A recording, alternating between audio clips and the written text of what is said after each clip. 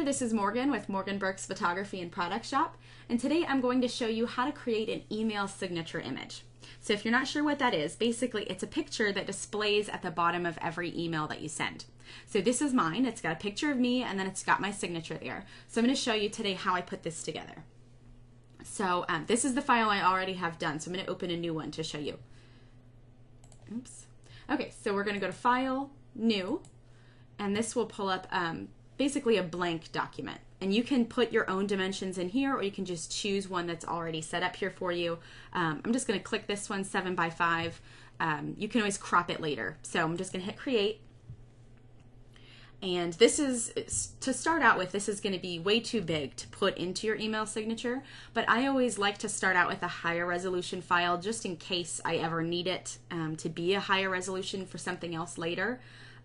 So basically you can always resize and crop down, but if you ever needed it to be a large file and you started out with something small, then it might look a little funny. So that's why I just start out with a big file and then I can crop or resize down from there later.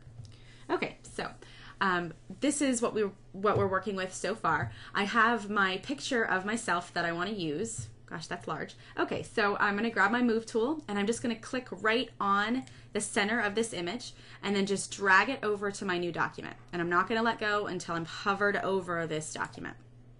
Okay, so there is that. And I'm just going to we'll put it off center over here. And I wanted mine to be a circle, so I'm going to show you how I would do that. There's a tool in here called the Ellipse Tool. And if you yours might not look like this right away. You might have to right click on it. And you know, if it's the rectangle tool or the rounded rectangle tool, any one of these, if it shows up in your tool panel, this is where you'll find the Ellipse tool as well. So if you see any of these, just right click on it in your tool panel and then this flyout menu will pop out and then just select the Ellipse tool. Okay, so what you're going to do is you're going to click and drag to create a circle, pretty much like this. This will stretch and make ovals and things like that. So what you want to do is you want to hold, I hit the delete key by the way to get rid of that. So what you want to do is just hit the shift key on your keyboard and that will make a perfect circle as you drag. So just make it as large or as small as you'd like and then let it go. Okay, so what you're going to want to do first is over here in your layers panel, click the ellipse layer and drag it below your image layer. It doesn't really matter right now, but it's going to matter in just a second. So what we're going to do here is grab your Move tool again and then move this ellipse wherever you want it. Here I've kind of placed it behind the image. So what I'm going to do here is select your image layer again. It should be nearly above your circle by now. So what you're going to want to do is right click on that and hit Create Clipping Mask. And this will tell that image layer that you want it to only show basically where this layer below it is showing. So basically you only want this image to apply inside the circle that's down here. And honestly, you can do this with any shape. If you wanted it to be a square or you wanted it to be a custom shape, if you right click on here, there's a custom shape tool. So you could get really crazy in there, create lots of different shapes if you wanted, and see which one you like the best. So for this, I'm going to use a circle. So what you want to do after you've clipped your image to your shape is grab your Move tool again and just frame this in here how you want it. And you may notice that it gets cut off over there. So just fit it in here as best as you can. Center it how you want it, pull it down. Yes, just get it in there. What you can do from here is you can go to Edit, Free Transform, and then you can resize this in here. Just hold down Shift or click this little link up here to hold your dimensions so your image doesn't look squished. But basically then just drag it to fill the window and then place it where you want it. Once you've got it all aligned perfectly how you like it, then just hit the check mark and it'll be done. Okay, so here what I wanted to do is I wanted to, if you look at my other one, it has a border around it. So I wanted the border color to match the text of my name. So here, that's what we're going to do next. So what we're going to do is, so we don't have to try to create another ellipse, I'm just going to duplicate this one. So I'm just going to come down here and drag it over that little sheet of paper icon, and this duplicates it. Actually, I should have done that first because it just got rid of my clipping layer.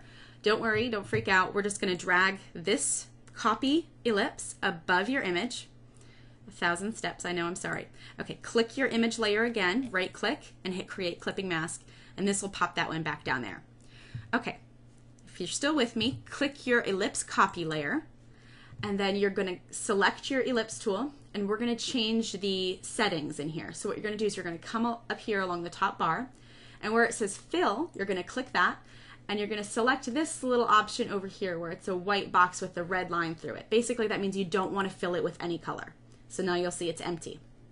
Okay, the next option over here we're going to click is called stroke. Just click that image and that one will pop up.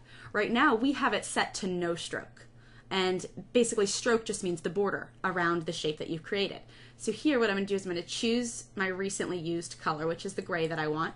I'm just going to click it and then it pops up.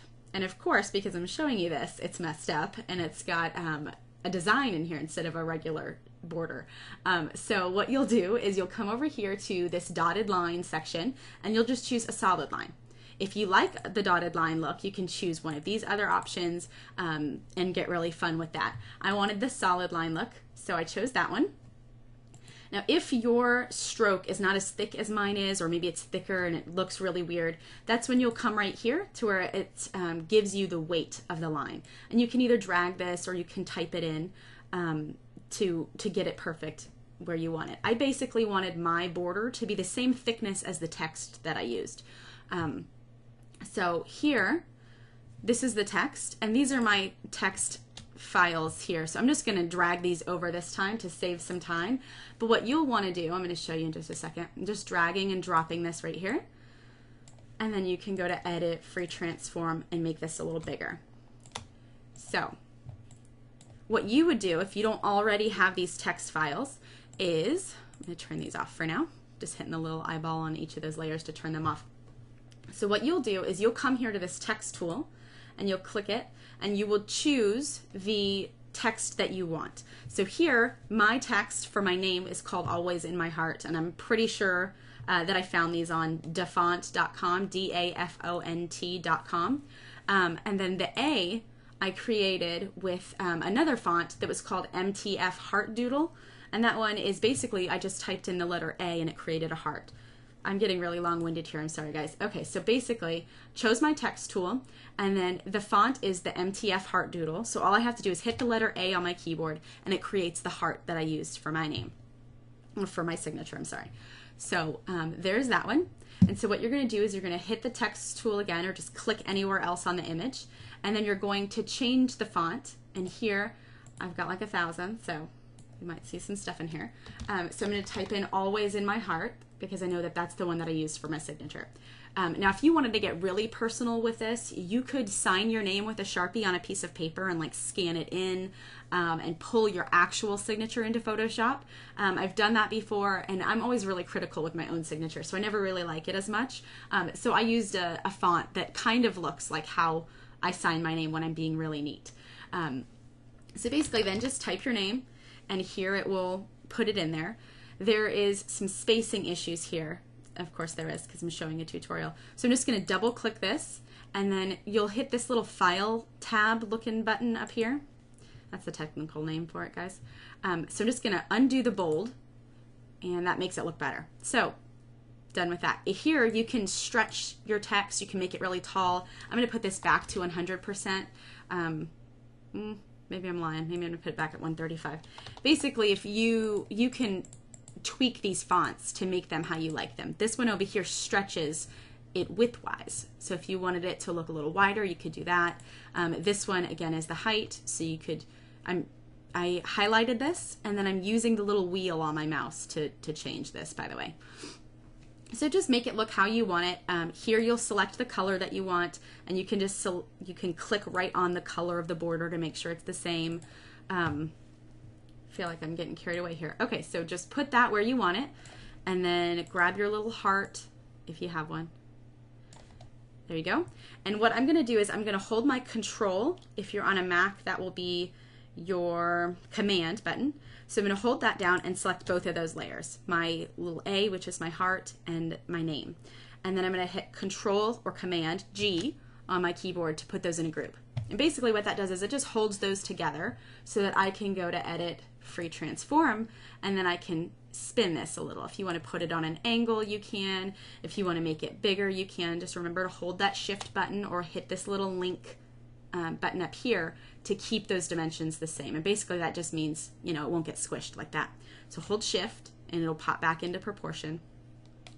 And then when you're done, you're going to want to save it.